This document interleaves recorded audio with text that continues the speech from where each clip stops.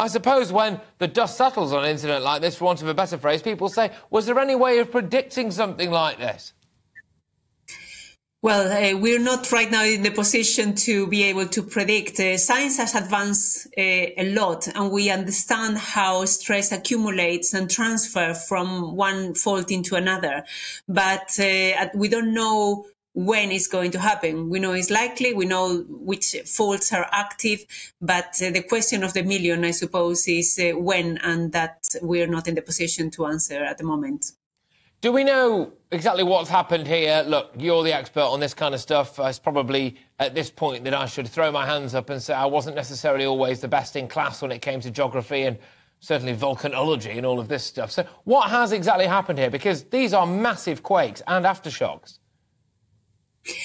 Well, all that area, all of Turkey, Syria, a lot of the Middle East is a well-known area of frequent and very large and very destructive earthquakes. What happens is that the movement of the plates has been creating an accumulation of energy that has been released very suddenly and very shallowly, which is very important. And the shaking of the ground has affected all that very large area where buildings haven't been able to withstand the tremors. The problem, I mean, these two earthquakes respond precisely to a long time with energy accumulating in this fault and not being released, and this means that this means a really big problem for all these zones that have all this energy and they have all these potentially large earthquakes that has happened in this case and will carry on occurring.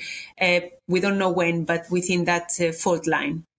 Indeed. And just to reiterate as well, do you expect there to be more tremors taking place shortly, the aftermath of this? Do we think this is it now? Well, typically after very large earthquakes, you have a period of aftershocks, of tremors, and it settles. And we're hoping that this will be the case in this earthquake. So if things follow the normal trends, the most frequent trends, they should be dying down and the ground should be stabilizing. And therefore, this should be, yes, they should be finishing now. Dr. Carmen, thank you very much. Dr. Carmen Solana there, reader in Volcanology and Risk Communication.